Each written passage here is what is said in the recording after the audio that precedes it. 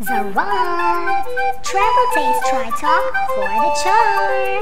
Vlog starts in 3, 2, 1.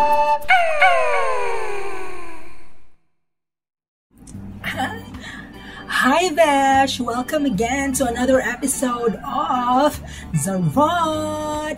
Travel taste try talk for the char!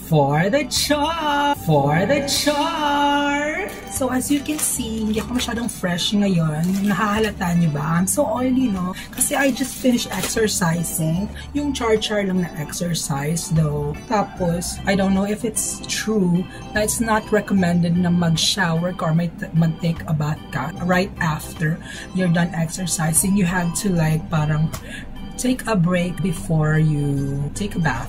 Yung ganon. So, while I'm relaxing at the moment, I thought of doing another unboxing video.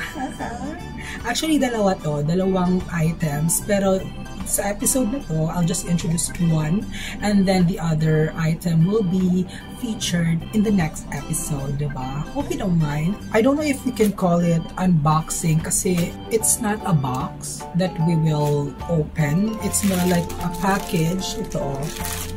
Tapos, wag naman kayo mag-expect na bongga yung item na i-feature ko. It's just a very simple item, but it is very necessary. I find it very important. Kailangan dala-dala ko tong bagay nito every time I go out. I would feel uncomfortable if I forget to bring this thing with me talaga. So, itong item na to, nabili ko online via Shopee. Salamat, Shopee! Tapos yung nag-deliver naman ito, of course, ang J&T Express. Support pa rin tayo dyan sa delivery service na yan, even though meron silang issue, diba, recently. Tapos they assured naman na parang may due process or sanctions na ibibigay nun sa mga airing employees nila. And they assure that this is a rare case, which I really hope so. Sa pagka-deliver ng item ko, I was satisfied naman, so no issues for me. So ito na. Check ko lang ha kung ano yung name ng item. Char, para talaga siya napaka-importante yung bagay, no? Hindi naman. So yung item is ang pangit na ng title, so generic pala. Ang title ng item niya is Men Handkerchief or Panyo, Assorted Color, 1 set, 12 pieces. So I got fascinated purchasing this product kasi nga it is composed of 12 pieces of handkerchiefs. 12 handkerchiefs. Yeah. And it only cost 180 pesos, excluding the delivery fee though. So I did spend still mga 200 plus. But still sulit for me na rin. Tapos considering na naka-quarantine tayo, I think yung pag-shop mo online is a safer way, diba? To avoid getting contact with the notorious COVID-19 virus. I believe though that delivery services, they also disinfect the packages, but just to be like super sure, please consider disinfecting them before opening, diba? So na mag-open na ako. So hindi siya box, no? So maybe we can call this the unpacking video. Okay, open na tayo. See?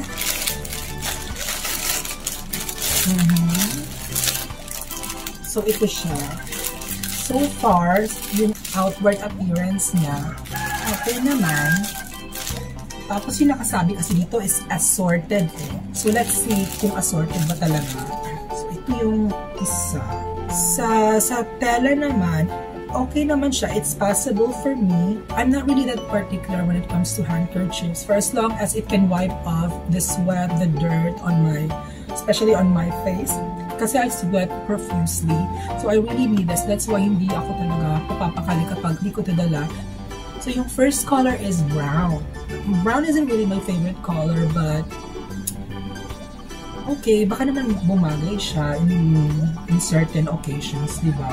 Or with specific outfits. Kasi as far as I can remember, I also don't have like brown shirts. Kasi tingnan mo naman, I mean, my complexion is already brown. Tapos kung mag-brown pa ako, I look nude na. And people might mistake me for being a naturist, charot, a nudist, charot. So yung second naman, handkerchief, unfortunately, it's brown. So, minus point, hindi na pangatawanan yung pagka-assorted niya. I was really expecting that each of the handkerchiefs has its distinct color. Anyway, let's accept it. Oh my god, the third one is still brown. Oh my gosh. And then the fourth one is still brown. Oh my god. Parang soil na soil naman yung yung kulay. Finally, the fifth one is of a different color. It's gray. I like dark colors. Yung mga gray, black, yung mga navy blue. So at least may ibang color na gray. Ay, shit. Gray pa rin. Yung 6. 7. Gray pa rin. And then 8 is gray. So, 4 na brown, 4 na gray. The next one is blue. Okay, this is my favorite color, by the way. This one is definitely acceptable for me. I will definitely use this more often than the other colors. Parang meron akong ganitong handkerchief. Kasi this is really common. The design is really common. And I don't really mind at all. When it comes to handkerchief, I'm more of, you know, utilitarian. Meaning, pinafocus ko yung the use of a thing than its aesthetic features or yung kanyang appearance. Tapos, the 10th one is still blue. And the 11th also blue. And then the 12th is blue pa rin. So I'm a little bit disappointed kasi they only come in 3 colors. It's not my lucky day today, but at least meron akong maraming panyo. I won't run short of handkerchiefs. Actually, I used to have a lot of handkerchiefs, but I did a lot of traveling in the past few years, and there were instances where I misplaced my handkerchiefs. Also, what prompted me to buy new handkerchiefs is because of the fact na yung mga existing handkerchiefs ko, they are of very poor condition. Let me show you one, ha. Ito yung yung isang handkerchief ko. But I'm proud of this, ha. I've been using this for many years. I think almost a decade. Ito, handkerchief pa ba to? Can you still call this a handkerchief? It can be a trash na, di ba? Since meron na akong tago, I think it's time for me to let this thing go. Ayan. So yun, natapos na tayo sa pag-unpack, and my verdict is that I am satisfied but not very much satisfied. Satisfied ako sa delivery, tsaka sa price, and sa quality, but as to the colors, it's a little disappointing. And so, manda yung seller. I must say, this won't receive a perfect rating from me. Maybe a 3 or 4-star rating. I have to think about it. I'll do that later. So, yun na, besh. Daming naman natin sinasabi. We're just unpacking lang panyo.